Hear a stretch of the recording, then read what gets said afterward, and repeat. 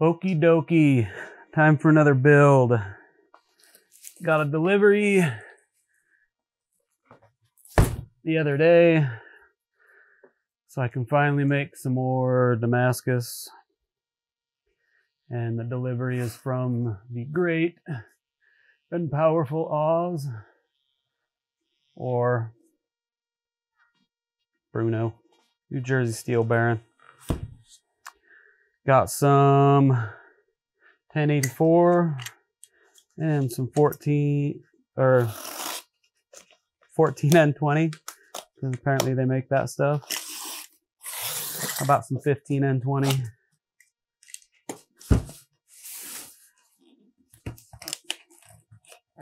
You didn't know I was doing an unboxing video, did you?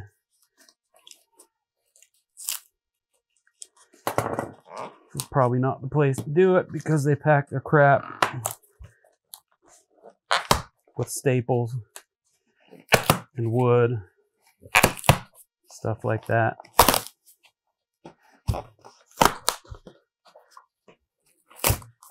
Almost have to hire a crew to come in to open this. Got it. Almost there.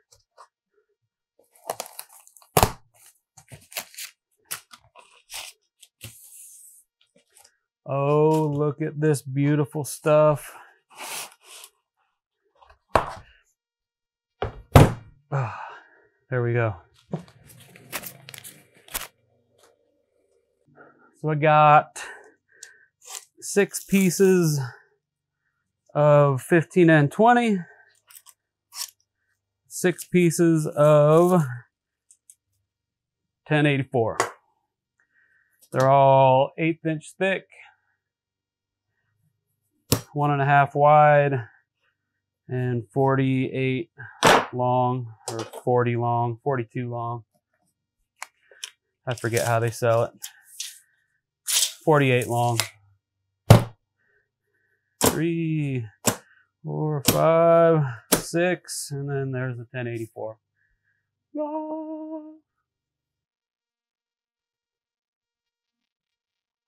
So what I'm making is a set from some random pattern, low layer random pattern Damascus. My low layer is usually about 30 layers.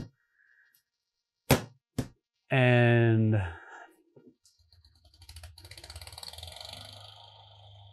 sorry about the lawn mowing in the background. Again, I have neighbors. But anyway, I'm gonna cut up 3 of the 15N20 and 3 of the 1084. And I'm gonna cut 5-inch lengths. And I am going to make one 8-inch chef, a 6-inch Santoku, a 3.5-inch paring knife, and a slicer, like 10, 12 inches. I can't remember exactly how long, but this should definitely take care of it.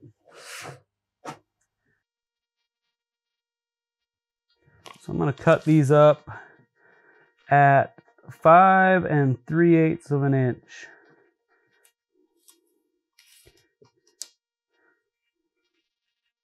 And that should use up the entire stick.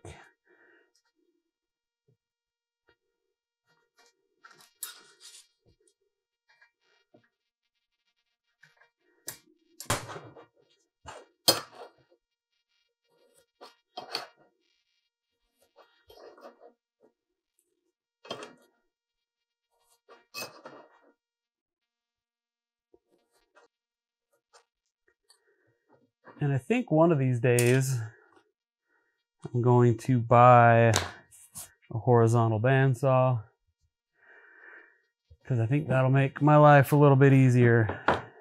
But for now, just have to chop this up the old-fashioned way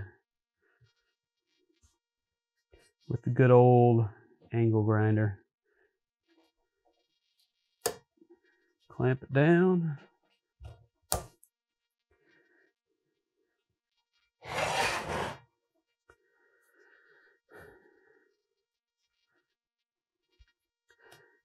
And then I'm sure there's better ways of doing this, but I just wrap each section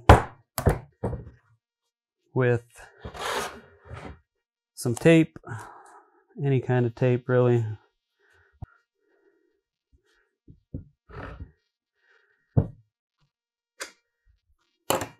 Then I just draw one more line on the top so that I can keep these somewhat straight when I'm cutting them.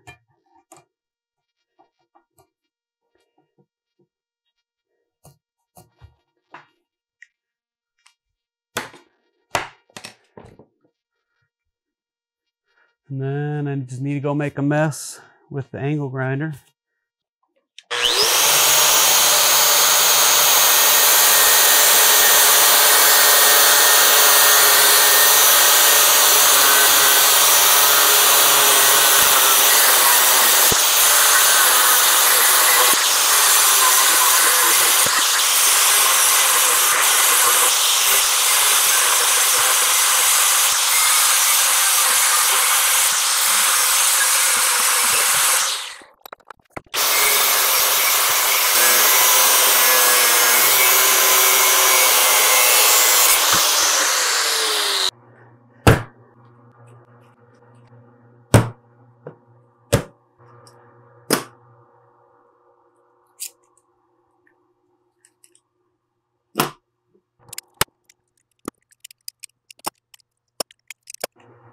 Now I just have to figure out what's 15N20 and what's 1084. Normally I can tell what's what, but this stuff looks identical other than this one having 15N20 written on it.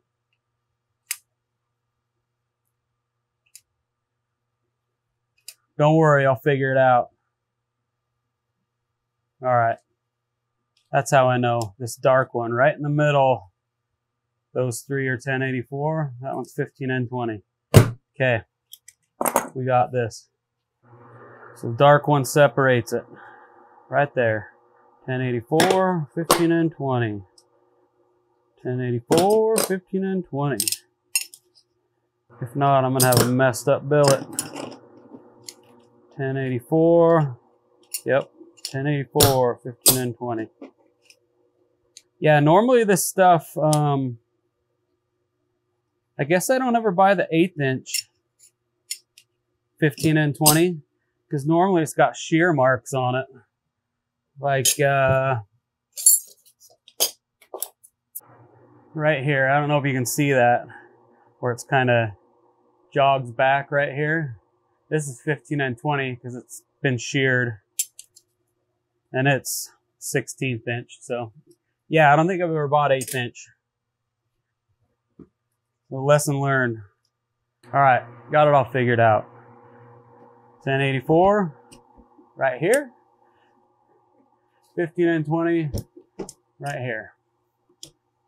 Now, a lot of people say if it's cold rolled, you can just slap them together and they'll forge just fine. They'll forge well just fine. I prefer to clean mine up either way. So I'm gonna run these through a 120 grit on the grinder, get them all cleaned up.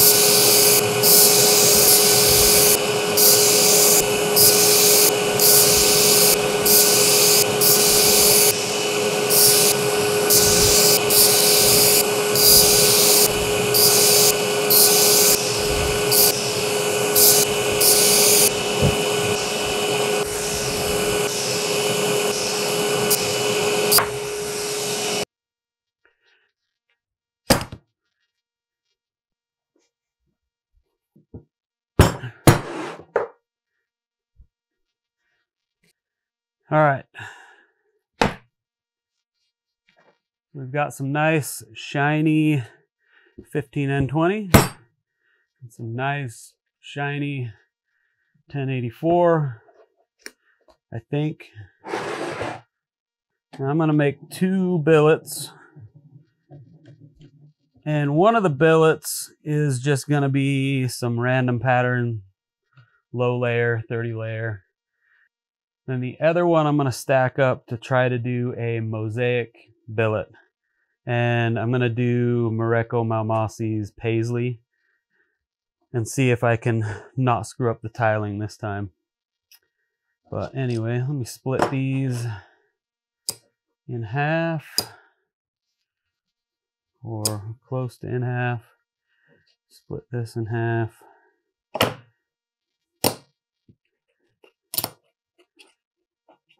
All right, I'm just gonna start slapping the layers in here.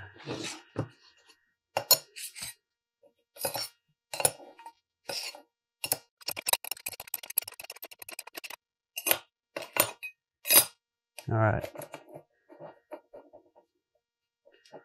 so there's that fella.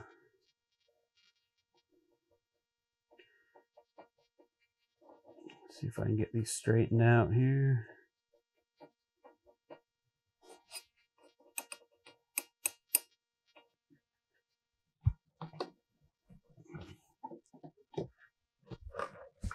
Get those nice and tight. It's time to weld this bugger up.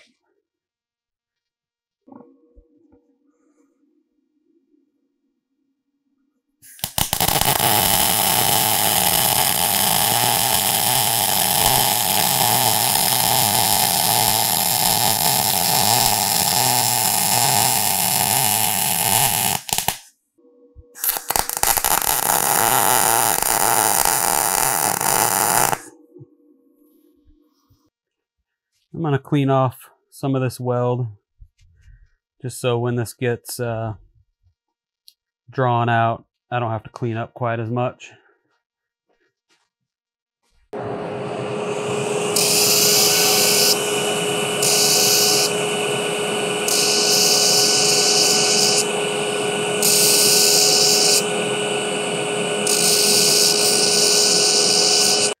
So this is gonna be the paisley. So I'm just gonna write this on here. So I know that this is the one that I have to forge on its points. I have to turn it and change the bar shape, if that makes sense. If not, I'm sorry. I suck at explaining things. And then this one is it's gonna be my low layer. So the paisley I'm not even gonna worry about anymore. I just wanted to get that prepped. This is gonna be done after I get all the knives I need to make out of this one. So maybe I'll do a video later on the paisley. I'm not entirely sure, but we're gonna focus just on the low layer and the knife set in this video series. All right, we got the trusty kerosene over here. And, oh wow, I have a chainsaw chain that I put in there a long time ago because I was gonna try to forge weld that. Anyway, maybe another time. Anyway, this billet, just plop it in there so it can soak. I'm just gonna leave it overnight because I'm done for the day, but you don't need to leave it in there that long. Just a few minutes soak and then you'd be good to go.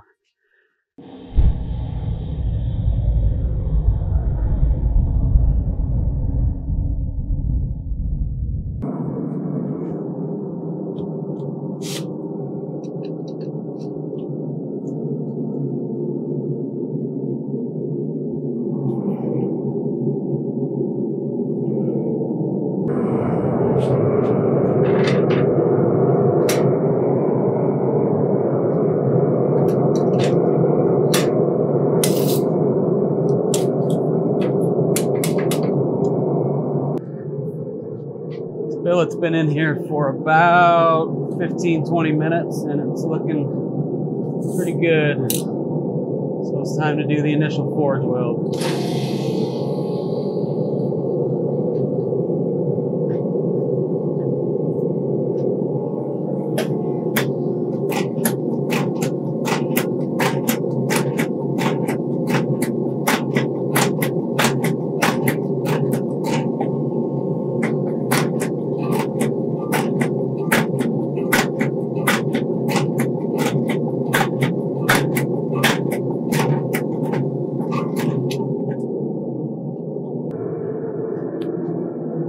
And here we go with weld number 2.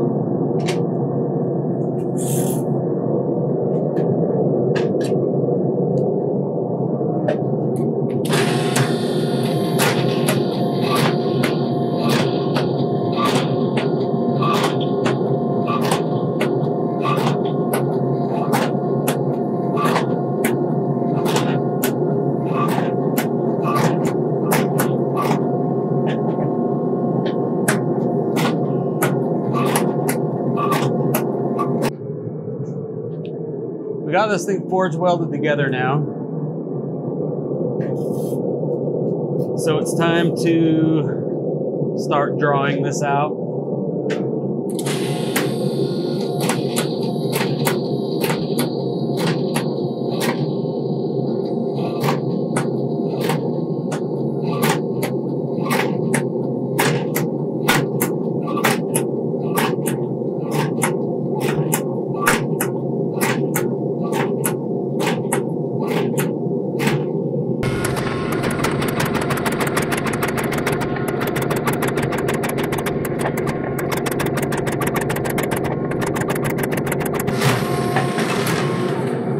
As you can see, we're going to be here a while.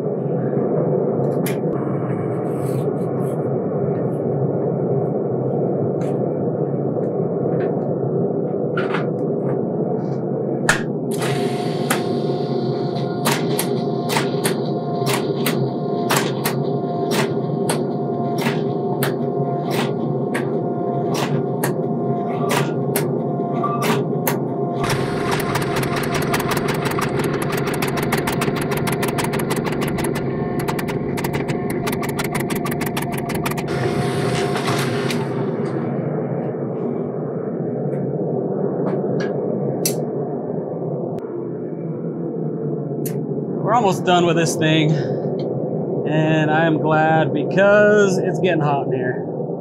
It's very hot.